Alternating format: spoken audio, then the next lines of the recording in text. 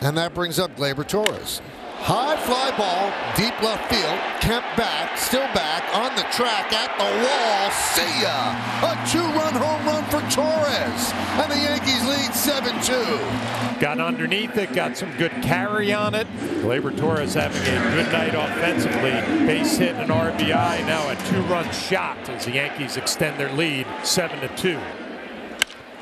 And Bauers hits one deep to left center field. Going back, Ruiz, still going back. Track, wall, see ya! Bauers goes the other way. A 2-run shot, and it's 9-3 Yanks.